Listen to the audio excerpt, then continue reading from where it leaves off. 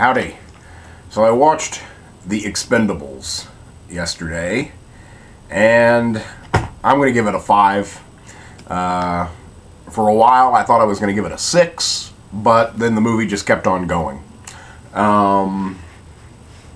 It's about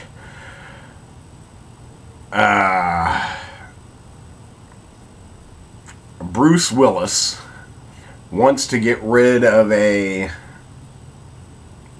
organization that is controlling a country. I guess he wants to overthrow a government, really. And so he hires Sylvester Stallone to take out this government. And the people funding the government and funding the movement and what have you. So lots of loud noises ensue. It's got a big cast, a quite famous cast, a action star packed cast. It's got Sylvester Stallone. Stallone also directed and co-wrote the film. It's got Jason Statham, or is it Jonathan? No one else's name is on the box other than Stallone. I think it's Jason Statham. I'm not. It could be Jonathan. Anyway, Jason Statham character is like the, Stallone is the old guard and Statham is the new guard, and his character seems to. That's my main issue with this movie, is you've got way too many people in it. Enough that it minimizes characters down to one note and really even one scene. Statham's character, I thought, at times seems equally important to Stallone's, and then at other times inexplicably means nothing and has no importance in the film. So I thought that was very uneven. Jet Li is in it. Randy Couture is in it. Stone Cold Steve Austin is in it. Terry Crews is in it for some reason. I don't even associate Terry Crews with action pictures. He's just a big black guy who is in shape, and muscularly so. I know him as a comedian more than anything. So he's here just because he has muscles, as far as I'm concerned, and maybe he provides comic relief at one point. I never laughed at him. Mickey Rourke is there to handle the acting. Any acting that goes on in this movie is handled by Mickey Rourke. It's like obvious. He's the only person who has to hit multiple notes in one scene. So, literally, Mickey Rourke handles the acting in this movie. Bruce Willis and Arnold Schwarzenegger are in it. And that's honestly probably the reason you should watch this movie, if you're going to watch it, is Sylvester Stallone, Bruce Willis, and Arnold Schwarzenegger, the undisputed kings of 80s action, have a scene together, and it is delightful. For me, growing up on mindless 80s action, it was very heartwarming to see these three guys finally on the screen together. The Planet Hollywood crew now on film together, and it was almost pretty much worth the price of admission. If it weren't for that scene, I might give the movie a 4. So for like a 3 or 5 minute scene, I'll bump it up to 5, because it was fun. It made me smile, and I enjoyed watching them work together. So there was that. By far my favorite part of the film, and I saved his name for last, was Dolph Lundgren. Dolph Lundgren I thought was hilarious in this movie. I thought he had the best fight scenes. I thought he had the funniest lines.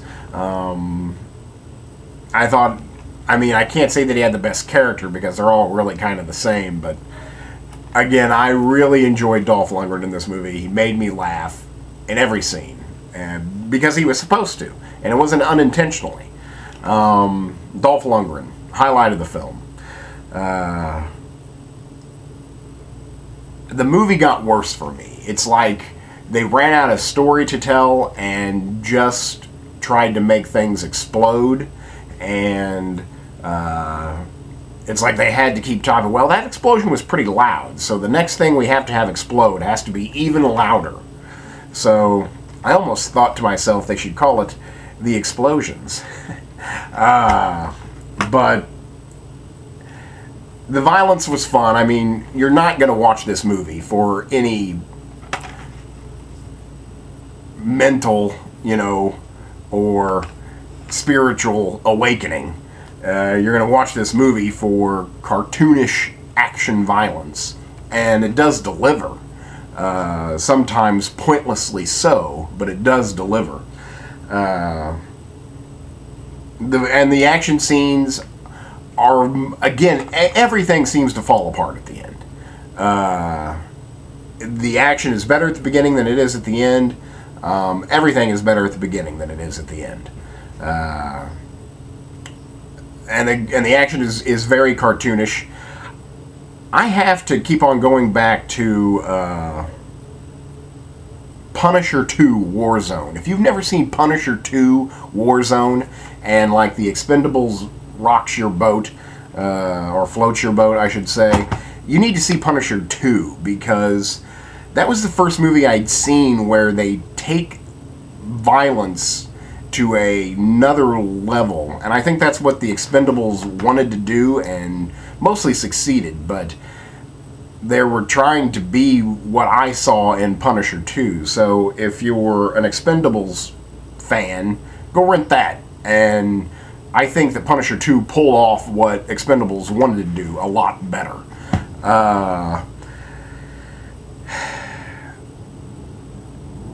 One thing that made me mad is Terry Crews, who I mentioned before.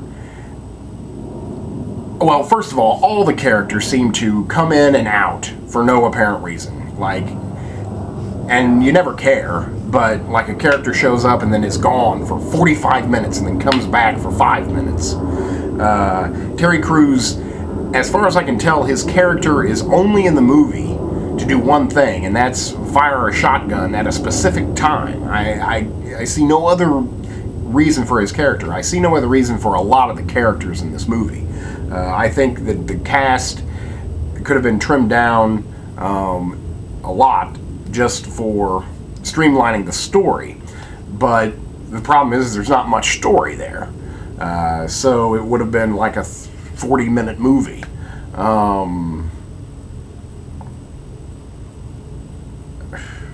I feel it's kind of pointless to sit here and analyze or talk about the Expendables because it's just supposed to be mindless fun, and it does succeed at that mostly.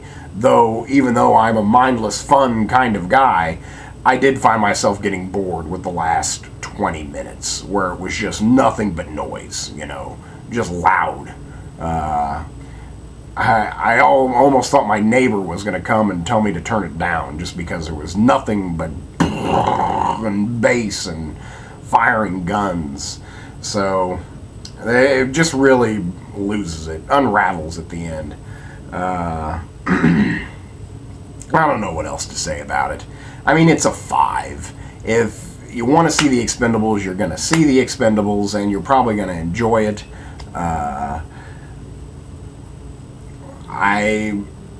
In a way, I'm kind of mad that I didn't see it on the big screen, because I would much rather have seen it on the big screen and never seen it again, and just know that I've experienced it. But I did have a lot of fun with the screen. Oh, I can't think of the word. Debut of the three titans of 80s action. I mean, to me, again, worth the price of admission to see that scene. Really enjoyed it.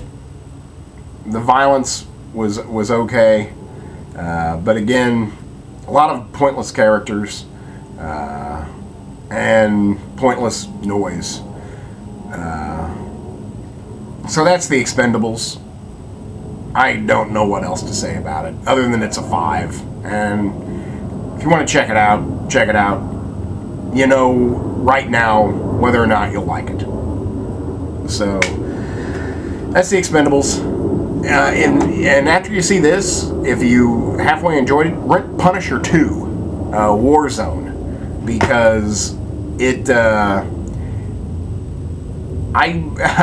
I'd seriously, in terms of cartoonish violence, I don't think I'd ever seen a movie like that until Punisher 2. And that's exactly what Expendables is wanting to be. I mean, to me, the cover even looks the same. So, there you go. That's The Expendables. Thanks.